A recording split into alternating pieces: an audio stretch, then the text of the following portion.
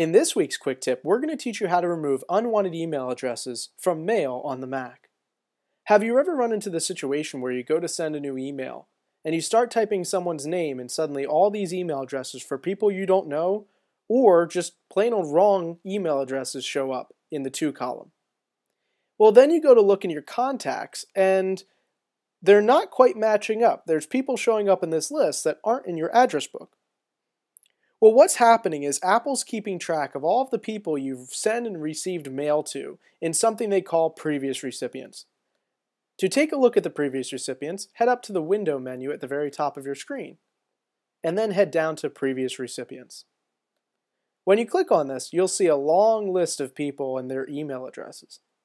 If you notice, there's this white little index card next to some of the names, but not next to others. What this means is that person in particular is in your address book. You can click on any name and add someone to your contacts if they're not already there. Or, take Marty for example, I can remove him completely from the list, and that way his name does not show up when I start to send Mark an email. I hope you enjoyed this week's quick tip, and you'll join in next week for more. Thank you so much.